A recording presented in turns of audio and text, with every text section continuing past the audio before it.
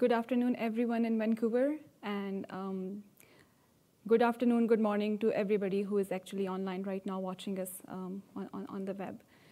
Today's presentation is about open source innovation and how do we empower a telco to own their destiny. And I have the privilege to present this with my fellow colleague, Steve. So I will introduce myself first. I'm Tariq, the Principal Technology Architect. I've been working on cloud and service orchestration for the last 6 years. I'm one of the founding members of TELUS OSPO. And I have the pleasure to work in the Project Nephew as Vice Chair of the TSC and a Chair of the SIG Automation Group. And I'm also representing TELUS in TAC LFN. The next presenter who will share this talk with us this evening is Steve Tannock, who is Director of TELUS Digital Chief Information Office at TELUS, and he's also the Head of Developers Platform, Design Systems, and Publishing. He was one of the founding members with myself in the TELUS Open Source Program Office, and he's representing Finance Committee in LFN. The agenda in a glance, we'll first walk you through the journey of cloudification.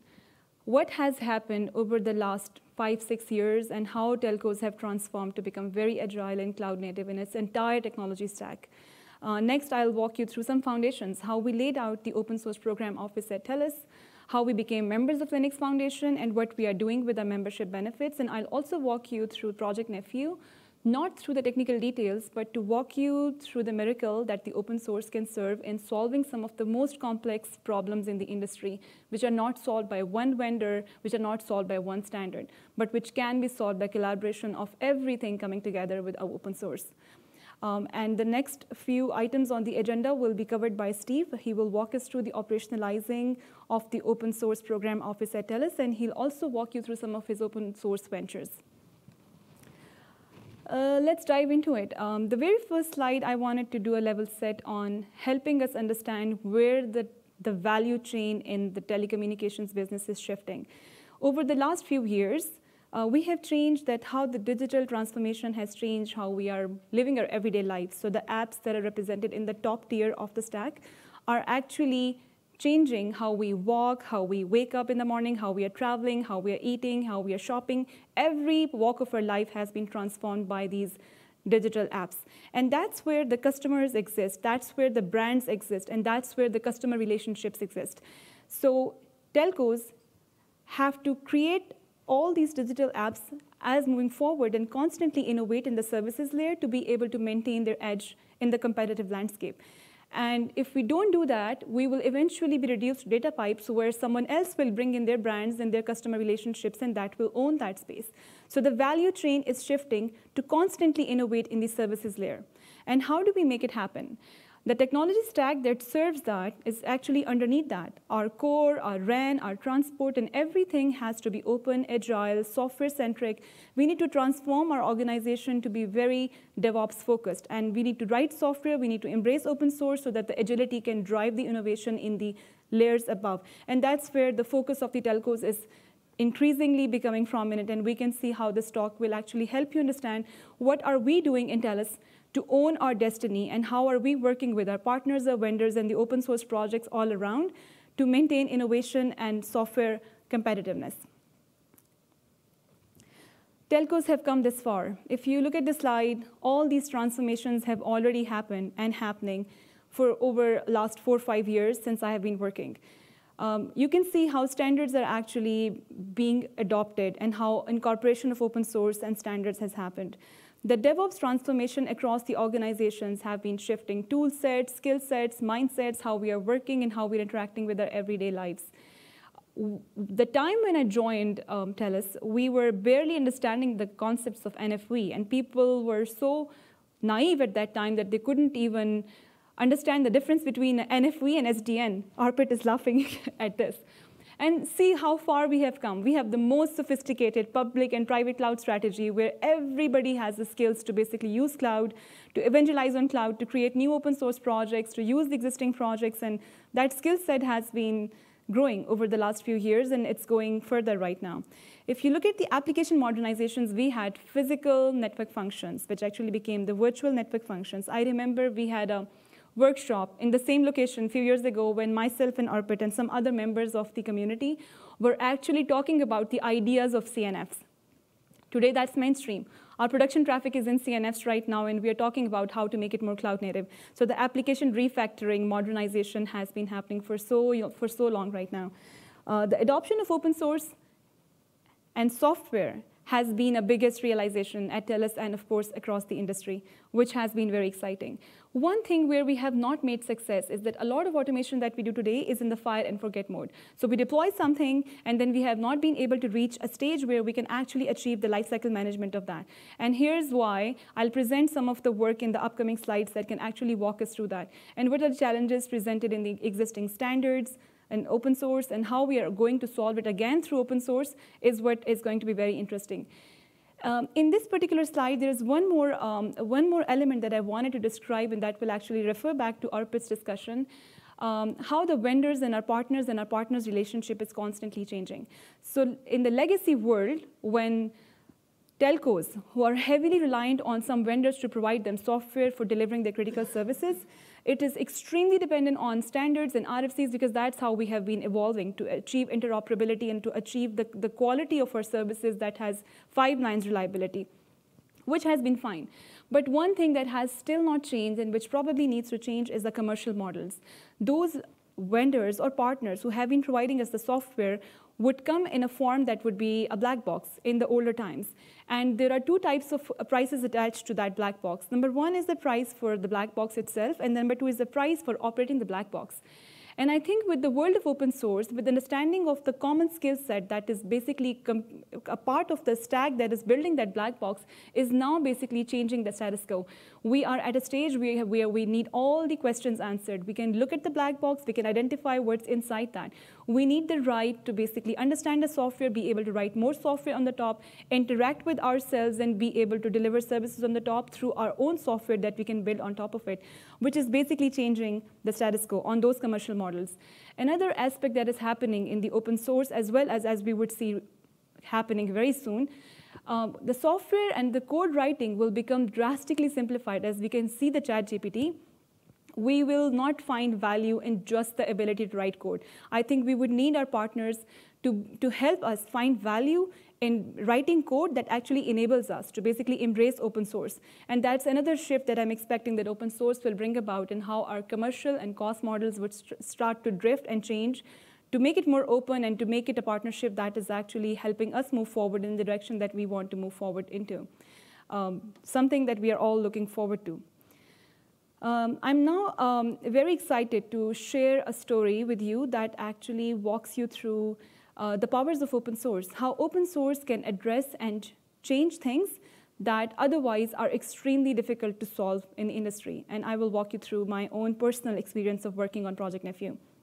So I have been working with the service orchestration space for about 5-6 years, and in this time, I actually happened to realize that at a stage when I felt that there is so much fragmentation in the industry. I looked at all the open source projects. I looked at see what has done. I looked at 3GPP. I looked at the vendors' products.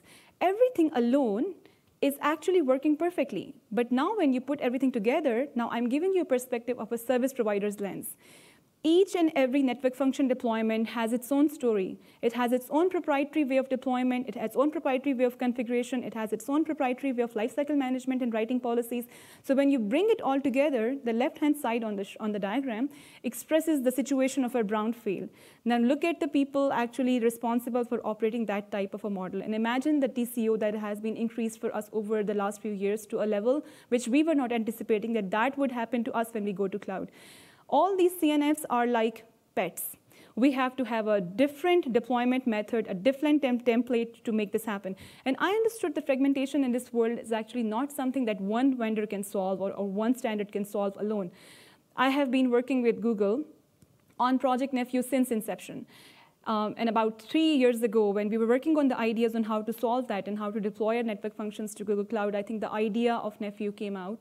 And as the idea of Nephew was starting to materialize, I was worried about the fact that maybe that's the missing piece of the puzzle, but how would this take flight? how would so many players in this larger ecosystem actually follow the idea that is a simple idea of Kubernetes-based deployments through CRDs and operators, replacing all of the existing brownfield and how we deploy our network functions today? I was worried about the fact, but over this last 1 year, I have seen 70+ organizations joining, and I see that they can see the simplistic idea that all the other objects on the cloud, which cannot be expressed by native Kubernetes, can be expressed through CRs. We can write CRD on the top to define its ideal state, and we can write an operator to basically stitch that with the infinite closed loop to achieve our day 2+ management and operations. It's a simple idea that has always existed in Kubernetes. But how do we make it real? Is the power of open source that the project nephew and the idea is heard, it's seen, it's understood by so many players in the industry right now, and that project, which is actually riding the back of Kubernetes, which itself is a very big miracle of open source right now, is going to do standardization across all this heterogeneous ecosystem where public cloud providers, everybody using Kubernetes, all the telco network function providers who are using Kubernetes for deploying CNFs can actually use one model of standards-based, Kubernetes-based deployment, which is definitely going to solve the problem if it's done right and if, of course, the project gets to the state of maturity and adoption for which we are envisioning and hoping that that would happen in a few years from now. But the beauty of open source is we can bring everybody together on one platform, and we can accomplish things that we have not been able to accomplish otherwise, and which can drive standards, which can drive vendors, which can drive service providers all together through this standardization. Working in open source, and especially working with the project nephew, I had a passion for open source for quite some time. And about a few years ago, 3 to 4 years ago, Steve, myself, and some other fellow colleagues in TELUS were brainstorming on ideas. We have had so much opportunity in open source. What can we do in TELUS for open source that everybody can use open source, consume open source, contribute back into open source, all through a very safe way, and we can build a platform internally within TELUS so that we can bake that in our corporate strategy. We can change that to shift our culture. We can change everyone's mindset to be able to look into the open source world of the things and be able to do our job function better. So we laid out the foundation for TELUS Open Source Program Office, where we built a framework of contribution and consumption. We laid out policies. We built a culture within the organization on giving everybody a credit who is working in the open source. We built a framework in how developers within the community can actually talk to each other and how to network externally. And this project was funded by our CTO, and all the VPs actually loved the idea, and we were regarded for doing the work that we did in the Open Source Program Office. Having laid out this foundation, few years from that, we actually were able to become platinum members of Linux Foundation. I remember the days when we were trying to convince our leadership to become silver members of Linux Foundation, but I think we had done so much work in the open source. By the time we were ready to make a decision, we went straight at platinum level of membership. And we are really enjoying the benefits that we have received as Linux Foundation members. The biggest benefits are actually helping promote our OSPO vision further. We receive trainings with 50+ licenses, which we are operationalizing through OSPO. We are incorporating the Linux Foundation benefits into our fabric of OSPO right now through our internal channels, through our internal Slack channels and websites, to make sure that everybody can understand and follow how to work through those benefits. The biggest thing that has happened with the membership for us so far is basically our industry reach and collaboration. We have built new networks. We have received new projects. We can have the visibility to work with other service providers like DT and Orange and learn about their challenges and share our work with them, and to be able to share our voice to drive the vendors and their roadmap in a direction that is actually able to solve problems for all of us. And last but not the least, Linux Foundation membership has actually given us a seat at the table to be able to share our voice on the next critical technology, to have a voting power in one of the TSCs where we can actually change the direction of some of the projects in favor of our businesses. And all the verticals in TELUS are actually consuming our membership benefits right now. We are at a stage where service providers have a very critical role to play. Through our open source contributions, we can actually influence standards, we can work with cloud providers, we can work with other telcos, and we can work with our suppliers, network function vendors, to actually change the roadmap and actually influence the direction in the future to be able to accomplish things that we want them to accomplish. And open source is actually driving this all, and it's in the middle of everything. I would now invite my fellow colleague, Steve, to please come on stage and walk us through the operationalizing OSPO journey within TELUS. Thanks, Steve. All right.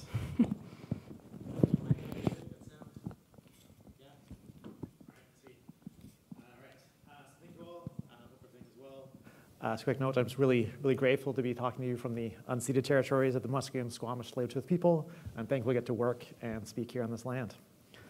So let's go back to 4 years ago, 2019, if you remember. It was simpler times. And let's talk about what the answer was if you want to talk about open source at TELUS. It was no. Can I contribute? No. Can I use it? No. Are we using it? No. And of course, this is not at all true. It was everywhere. Even in 2019, the vast majority of the internet ran on open source. We were heavily using open source. It was everywhere. There's a real head in the sand movement. I know, Arpit, you really spoke to it, right? Telco was very proprietary. It was a little bit older, a little bit slow to adopt, and that was really the state. And when I think about most of what I'll be talking about is the journey from this slide to where I am today at this podium, talking about how we changed. And so this is sort of that where we got and how we did it. And I think what's important is how we got there and the kind of work we did. And I want to talk about where we started. So in 2019, this was the landscape of open source that we were already using at TELUS, right? It was a lot. It was everywhere. There was no part of the company that wasn't already actively consuming and what we discovered, secretly contributing to all of these projects. And this was a really core statement. I joined TELUS in 2018. I'll talk about it a little bit later. And one of the reasons that I joined TELUS was, in fact, the promise of open source at TELUS. Little did I know what I was getting into when I joined. And I want to talk about how we founded the open source program office, because Sana, myself, and a couple of others, we were all solving very personal, selfish problems at work. Like, I had a whole bunch of developers who were secretly in their spare time trying to figure out whether they could, in fact, legally contribute to open source. Our employment contracts in 2019, it was entirely unclear because the language said TELUS owns everything, which is not unusual. But that makes it a pretty gray area if you want to meaningfully contribute back work. We had a lot of really great software that we were building, particularly on the cloud side, that we would have liked to contribute out, that we didn't have a model for. And this was actually driving a real concern.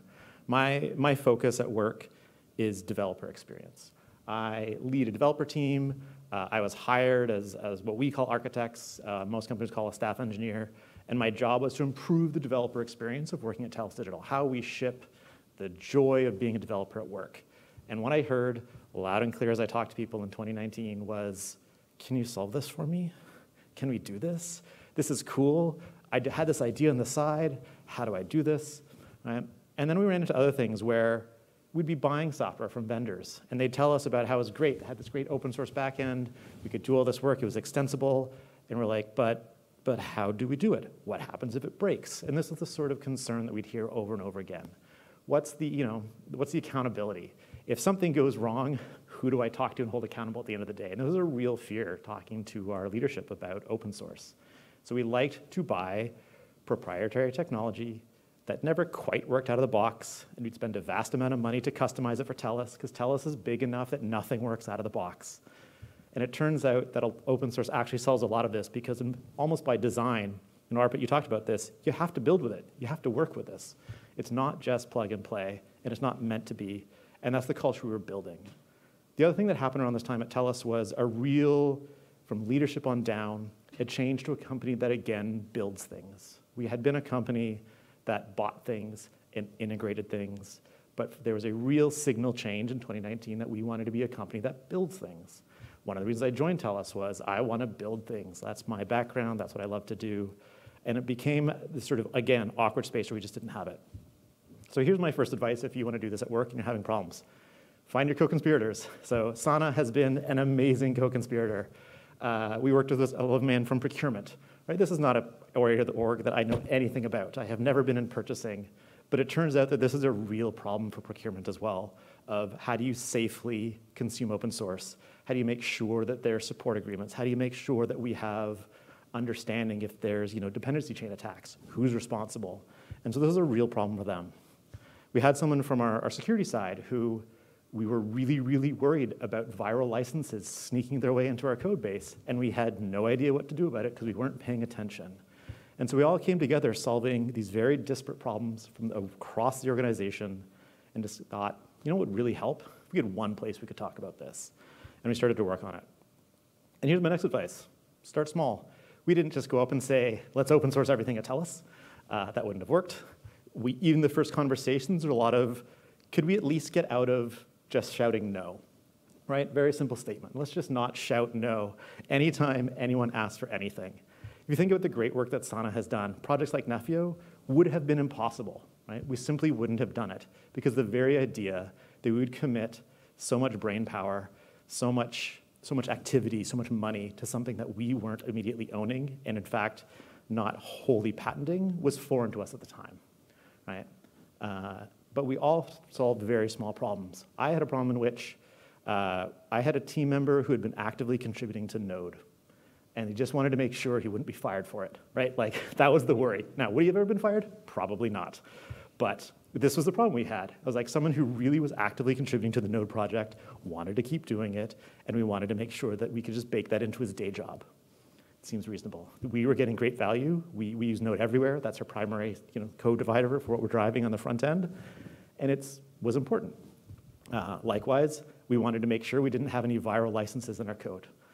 We wanted to make sure that anytime something was being installed on an appliance, it would stay there, it would be fine. We wouldn't suddenly realize that we had to unleash everything. So small problems, but dream big. In every one of these instances, we thought about sort of that dog fooding aspect. If we can solve this for us in a way that we can do it ourselves, can we make it repeatable? And then we spent a lot of time gathering data. We spent most of 2019 and even early 2020 just figuring out what was there. We ran a bunch of surveys interviewing developers. We used procurement to figure out what we'd purchased, and of the software we were purchasing, what were its dependencies. We totally, absolutely started scanning all of our repositories across GitHub. We had many, so GitHub, TFS, GitLab. There may have been others at the time. So we had a very broad array of where we were using software, and we just had no idea what was in there. But we started to build it. And this really, really painted the picture, which was TELUS, actually relative to a lot of our competitors, was pretty advanced already. We just didn't know it. We had nearly 30% of developers in TELUS Digital, which is where I work, had committed something to an open source project in the last year. Another 40% would be doing it at work if they could, and they just weren't sure, right? And this is the state of the world that we're in. Nearly every single piece of software in our day-to-day stack was already open source. We had logged bugs, we had logged issues, but we hadn't done much because of that lack of clarity of could we. And this all starting together allowed us to show to our executive leadership that the reality was we were already an open source company, we just didn't know it. And then the conversation turned quite dramatically from like, could we, should we, to, okay, we are, how do we do it? And it really changed the conversation when we had that we had a big presentation to executive leadership, probably late 2019 after the first set of this. And this really changed the conversation of then how do we do it?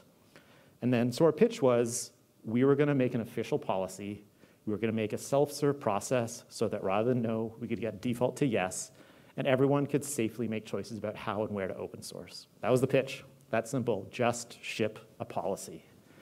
4 years later, we think we've shipped it, but.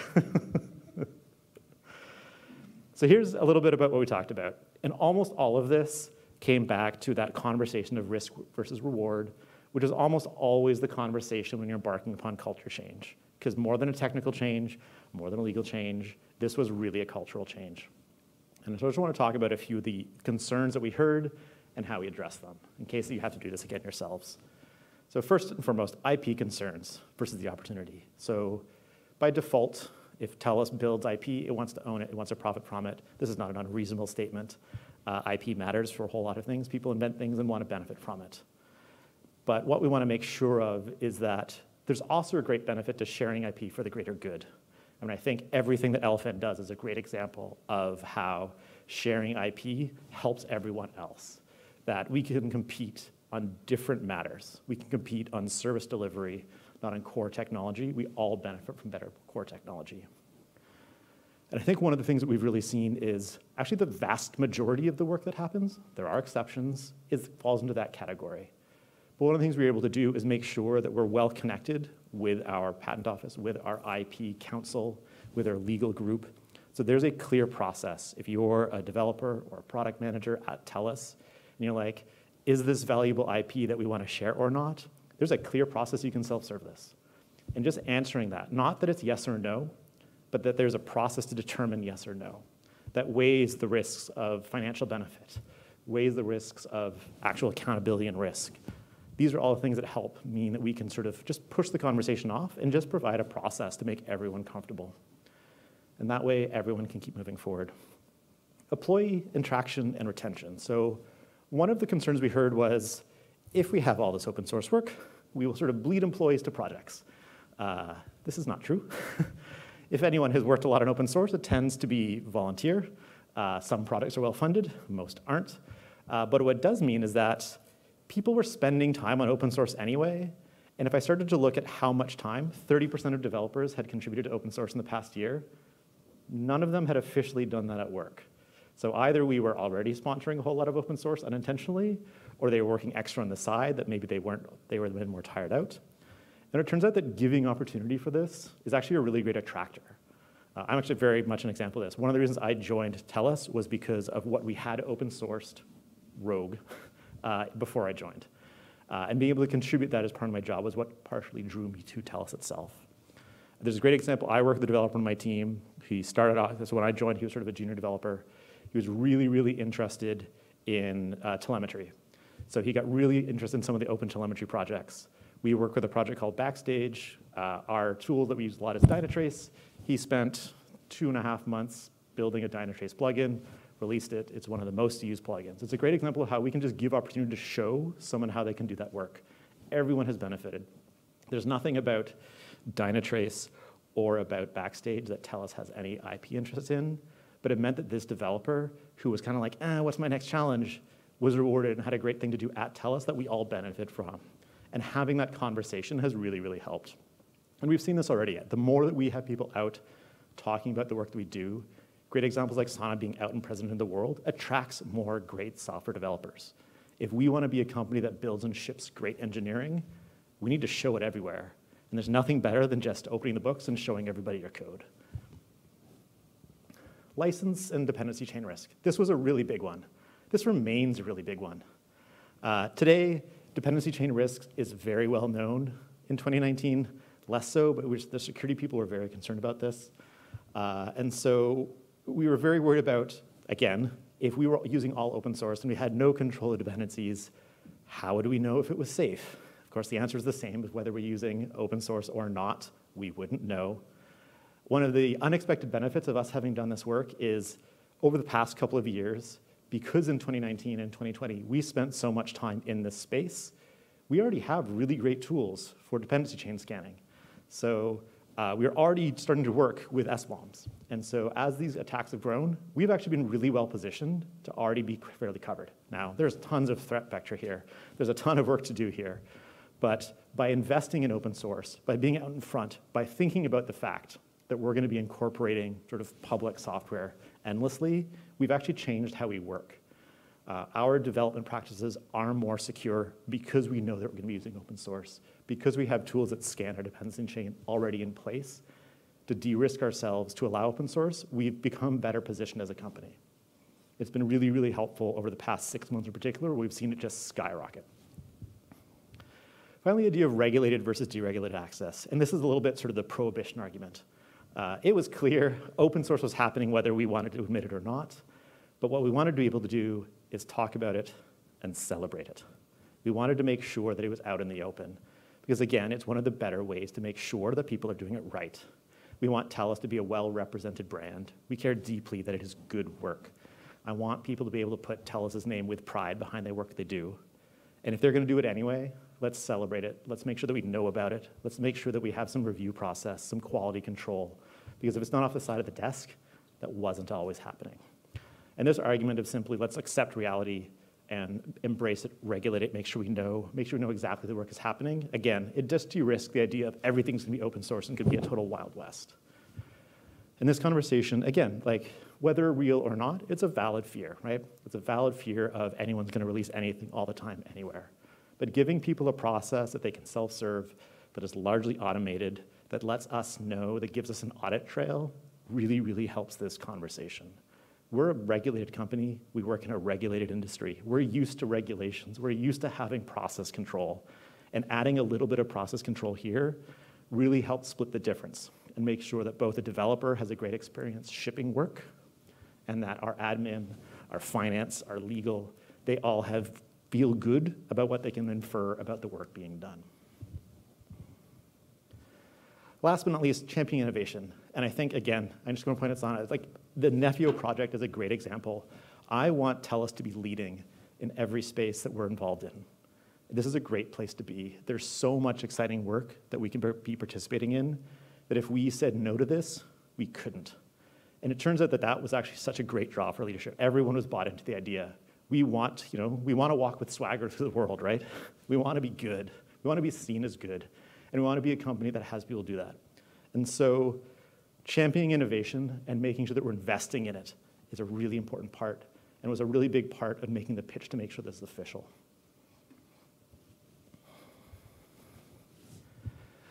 So these values are on the screen. You don't necessarily need to read them. When I joined TELUS Digital, in fact today, we had these 9 core values of how we worked as a team. TELUS Digital is this pseudo-shadow IT part of TELUS. It's sort of been a little bit separate. We used to refer to the rest of TELUS as Big TELUS. We don't anymore. We're much more integrated now. But it's really had this value of sort of being a quasi-startup inside of the larger enterprise telco. And that was intentional because we needed a space where TELUS could sort of reinvent itself for the modern world, for this world of cloud first, to be cloud native, to be highly agile, to do things different. And this really spoke to me. So I have run a bunch of small companies. I've done a lot of consulting work for large companies. I had never worked in a large company before. And I was very, very hesitant to work at somewhere like a telco. And when I came in 2018, TELUS really sold me there's 2 pieces of work that happened. One, in GitHub, our reference architecture was public. I could see exactly how we built all our starter kits, all our pipelines, all of our opinion of what good looks like to write software. So long before I joined TELUS, I could kind of get an idea of what I was walking into. And seeing that in the public was a really, really big deal for me. I spent a ton of my life working in government, which does not like to talk about anything. And this was such a nice change of pace. And then I saw these values, which likewise were in GitHub and were also on our website. And again, just that openness really attracted me as a person. Now, I'll admit, when I got to TELUS and I realized that this was rogue, this was not the normal, it was a bit of a shock. But it also meant that, I joined in 2018. By 2019, we'd started this project. I was committed that we were going to make this reality, right? And I think one of the great values of TELUS Digital is that, right? It's take risks, it's be lean, it's be an owner. So I was like, okay, so this isn't true everywhere, but I want it to be, what can I do? And the great thing about it has been we can. But these values have also really, really helped TELUS Digital be a place where we've done a lot of work with open source. We've had a lot of time to interact with Node, with React. We're a Node React shop. We spent a lot of time with Backstage very early on, which is a great sort of software catalog project. Everything we do, we've been opening. We built our first design system and we open sourced it. Again, before we really had a process. But we wanted to make sure that we could do this. And I think these particular values that I've sort of bold-faced here, so take risks and be lean, that's a lot of open source, right? Kind of do it small, take risk with it, but be smart. But build for quality and reuse, right? One thing I definitely feel like, if I know that anyone in the world can read my code, I pay a little bit of attention to what it looks like. I focus actually a lot on code readability. When I'm writing code, I'm going to open source. And I think that matters, right? That value. And I think the structures that you get with open source governance actually lead to better code writing because you want to think a little bit about like that. I think we've all been guilty of, I'm going to build this and I don't have to care about it ever again. That's not really true. Most code you're going to spend 5% of its life building it and 95% of its life maintaining it. And it'll probably be people you have never met maintaining it, and that's really, really true of the open source community. And then this idea of strength in our communities around us. This has been a core value that has attracted me to TELUS as a company. And when I think about the value that we can play in open source, to be someone who sponsors work, to be someone who supports other work, to be someone who invests in open source, that is the technical community around us. And it really has shown true in TELUS Digital. And it's partially why we're able to do a lot of this work. As I said, so since 2019, we've seen, I think it's 75 contributions, so not a huge amount, but a regular steady drip of work happening long before we had a process. And all of this has really helped show the type of company that we want to be and where we're going. And it's also helped show the rest of TELUS that it's safe to do this, right? That this is a place that we can do it here and we can bring it everywhere. So I'll wrap up. So the real value of open source for TELUS. So one, said already, engineering brand. If you think of great engineering companies, TELUS is probably not at the top of the list right now, but it could be, right? And it should be. And this is something that we want. And this is a place that we think that we can really help. When I think of the great projects that we're seeing in LFN, when I think of the work that we're doing that's in CNCF, when I think of the work that we're doing to open source and where else we can go, this is a place where we can really play. And it's a place where we can really show. Canada is a fairly small country in many ways, by people, by number of companies, and it's a really great place for to differentiate amongst our peers. Improving reliability. This one, I'll admit, this came as a surprise to me. I didn't expect to see a sort of a linear relationship between the more open source, the more we thought about and worked in an open source way, the better reliability we had. But then again, there's a little bit of, many eyes make all bugs shallow. There's a little bit of, let's choose boring software. One of the great things about a well-established open source project is that it's in many ways really boring. Everybody's already agreed it works. Everyone's already constantly working on it, right? And that helps our reliability. And whether it's shipping containers or in the networking space, that choose boring software idea really, really works. Investing in employees. Give people space and time to go think, see what they come up with, and now they have a place where they can take it to the world. If you have a great idea to tell us about software, we have an entire process. You can bring it to the world and let the world vote if it's good. And that unlocks so much innovation from the ground up. I never even have to know about it. You can just do it, and it's amazing. Technological honesty. I like this one because one thing we discovered when you're doing sort of our data gathering is we were using open source everywhere, just we didn't know about it. Our vendors weren't always telling us about it because we didn't have any process, and in fact, it was a bit problematic. But we have much more clarity on the entire end-to-end of our stack, and we're open about it. I can very happily say what we're using everywhere. And it doesn't matter that everyone knows what's in our stack because everyone else is using the same stack too. And that type of sharing through is such a great cultural mantra to have. And then finally, cultivating contributions. I think this is really the most exciting. We spoke a bit about investing in employees. The idea that you can invest bottom up is such a great, powerful way to grow what you're thinking about, that anyone in any team can have great ideas. It's amazing who I meet at a company of 30,000 with crazy backgrounds that they can bring into a project. And we have a path to unlock that. So let's talk about how it's going. So now we're at yes, right? Which is great. It's a nice place to be. And I think, so this is the most stock photo I could find. It's very corporate, it's celebratory, but that's kind of what open source is now. And I think it's a great thing. It's totally great that this is a very corporate, mainstream, normal thing to do. It's not on the table, it's not hidden.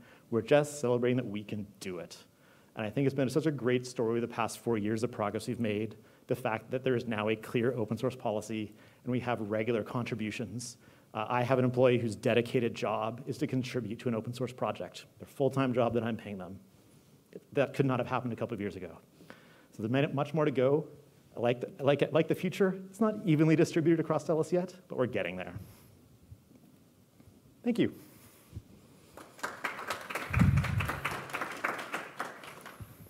Any questions? Question. About 8, 9 years ago, I used to work for a network giant, and I thought everybody dying to join that company. But I started seeing that attracting their talent and trying to get them on board was getting difficult because we were a closed system. People wanted come for an interview, they'll ask what kind of tool we use and stuff, and it's unscientific correlation. And if you're not open source, you may not attract the right talent. Do you feel that this is sort of becoming a norm now in order to attract the right talent and retain them? I do think there's a little bit of, I'm going to call it. If you can repeat the question. Oh, sure. So the question was, is it sort of become the norm that if you're not using open source, it's harder and harder to attract talent? And I do think so. I think there's a bit of danger there can be some shiny chasing there. That's always going to happen. I think the flip side is, if I choose a very common open source language, I can in some ways lessen my costs as well, because there's going to be more developers who have familiarity. If we use the same stack everywhere, I'm a big believer in engineering platforms. If we use the same stack, everyone can move about, and it's cheaper to have internal movement. In fact, unlocks internal movement, which is great for employee retention as well. So yes, having well-known open source software makes it easier to attract talent. It makes it easier for them to use whatever we have, because again, it's kind of boring and standard. Anything else? All right, thank you very much. Oh. So one question. Do you see the benefits of like savings on the VMS? Like one of the hardest things we at ELF, like so two hardest things we have is we can never figure out who has deployed any, right? So we can't brag about it. Because they'll not come back and tell us, right? Yeah. So that's a marketing challenge. And then the other is the TCO challenge, which is nobody's going to come and say, I redeployed 20 people into this. So I have a tool, like back-end tool, that can actually do some calculations and all that. But how do you justify that financially this is a win-win for you, right? Like, is there a process, or is it just like, hey, I used to have 5 vendors with 5 EMS systems and 10 people supporting it, and now it is 2? Or what's the metrics you use? It's a little bit of that. So there's been a couple of places where we can see it directly. So where we have taken out a very well-known CRM tool that has quite a high license fee, and then we paid to customize it on top of that. And we just removed the license fee part, right? We didn't have to hire anyone else. In fact, we had more developers who could work on it because we suddenly were using standard software. So we know that we can eliminate license fees here and there. We also know, so we're doing it, well, I may be able to tell you more in a few months. So Backstage, which is a software catalog, has a lot of competition with other systems, and we're going to try and remove those other systems. And it's specifically about cost of ownership, that we don't need a developer team. And I think Sana has some really great examples of this too. You guys can hear me?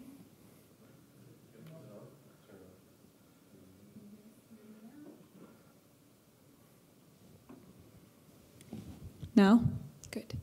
So, Arpit, to your example, I think I have a couple of data points that I can share. In the beginning, like I said, when you're deploying a network function, and if it is very proprietary, then what comes with proprietary? Proprietary means that you have to pay extra to each vendor to give them professional services. And for one network function deployment, the professional services were around 70K, 80K. I'm giving you an average. Now, when you're working with Kubernetes and open source tools and open source projects, it means that we can just get random contractors. We are not paying heavy professional services to vendors who actually has that knowledge of proprietary interfaces, which means that we can bring the cost down to 20K per network function. That's how we are reading numbers. And it's actually putting together the TCO of the tools, the maintenance of tools and professional services to all different types of discrete vendors, putting it all together can actually lead to savings of millions of dollars per year. And we have more data that probably I can't share right now, but we definitely see a lot of benefit. And where the benefit is coming from, less tools, less proprietary work, which means that you're not paying all those individual vendors extra money on professional services. And when you're doing it with open source, one unified tool, common skill set, and you can find that skill set commonly across industry to basically get more work done in less time, which means lower TCO and faster work in deployments. Yeah.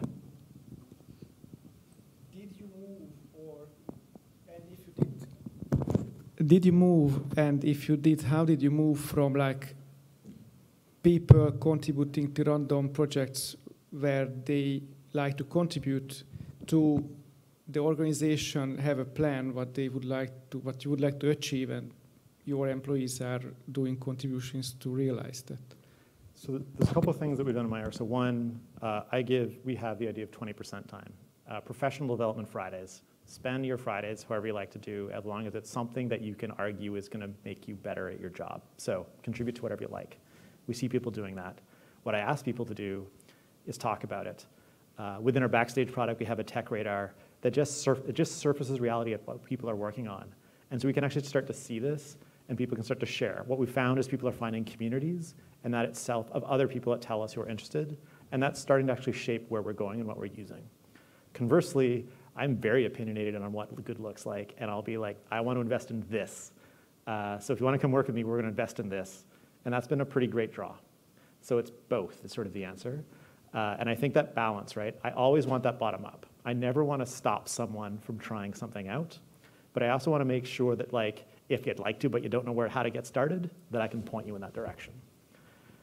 I'll add one thing. Like these folks. So TELUS has one of the best OSPOs. Like I see OSPOs globally, right, across so many foundations. And not because they are here, but the it's reason, okay if it is.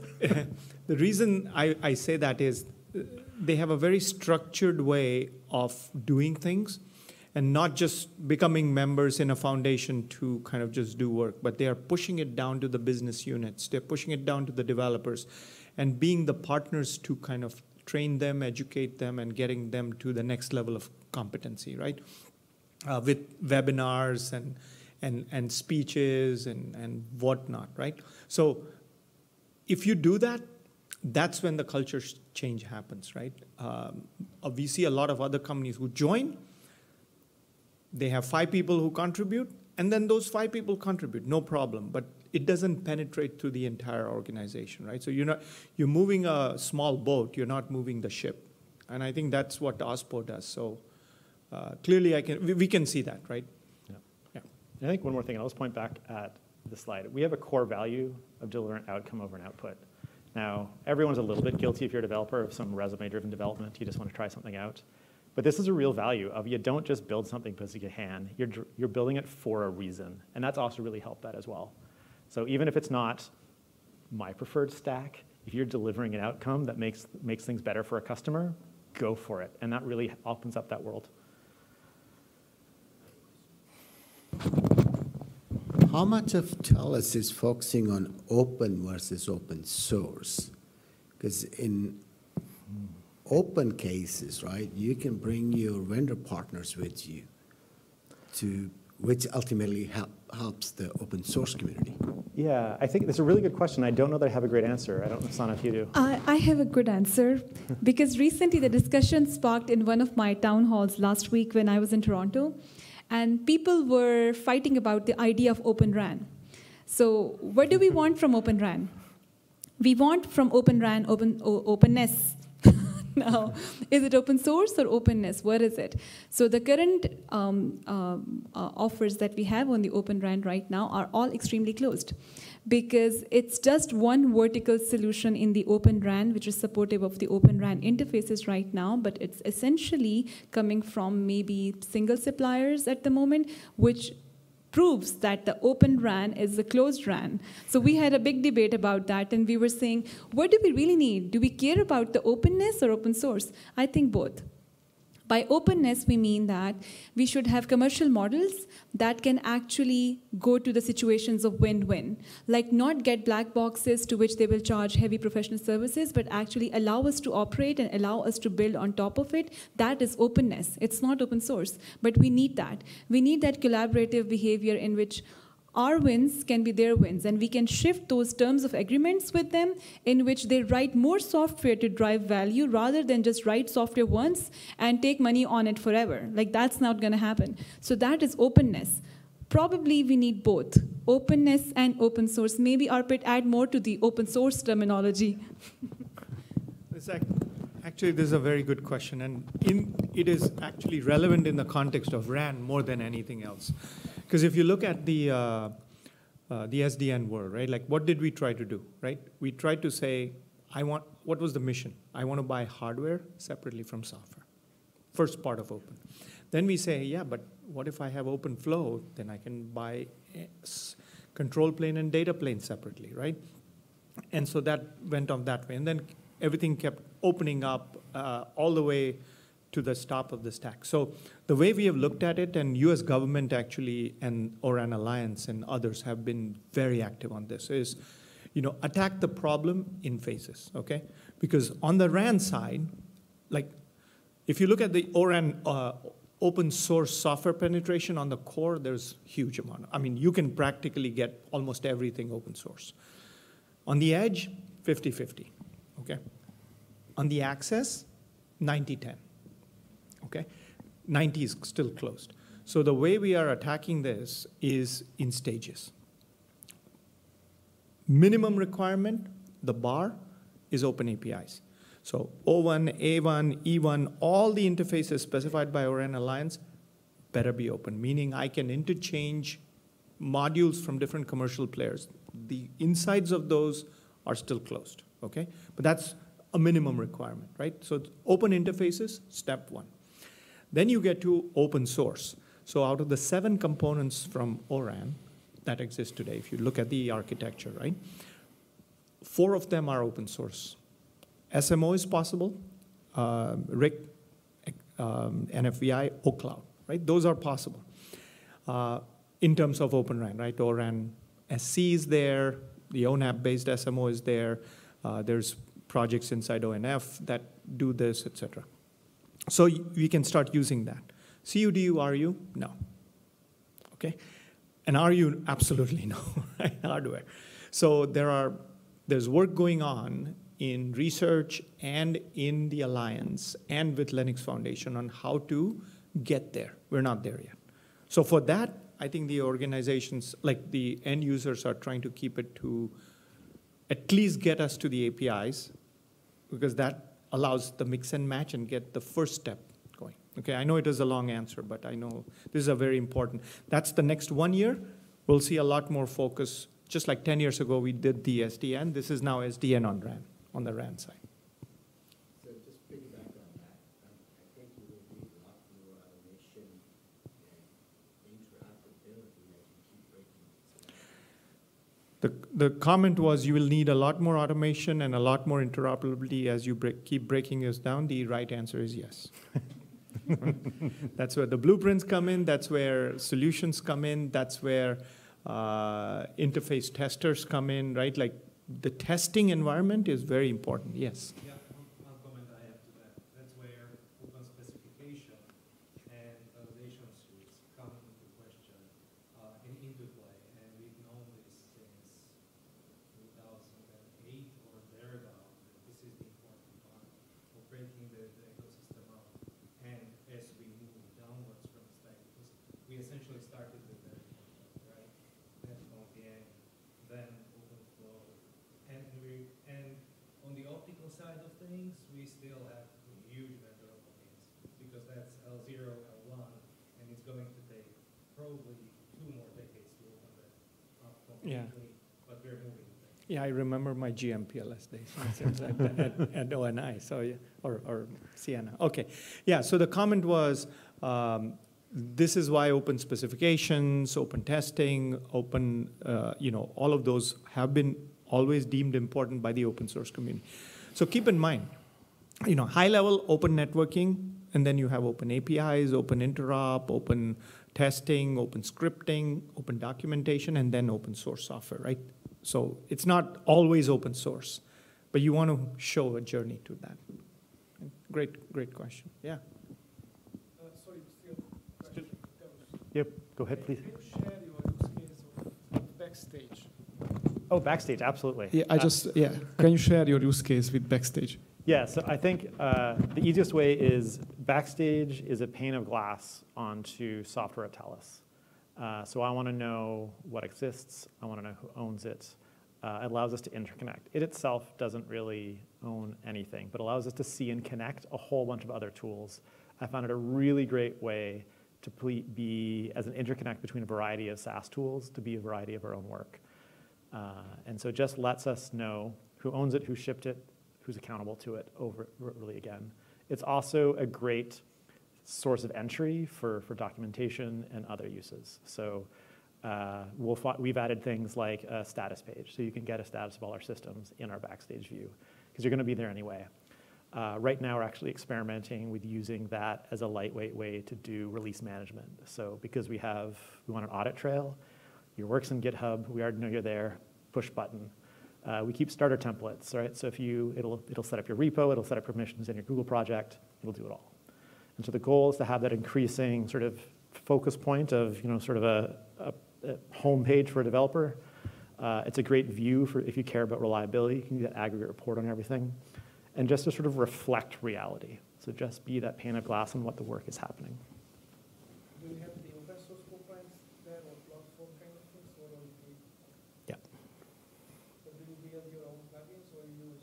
Both. So we have built our own plugins. We have used plugins. We're not using their paid plugins, but we both use third-party plugins. We've contributed back to third-party plugins, and we've built our own that we've contributed out. So I'm a big fan of Backstage for particular use cases if you're so inclined.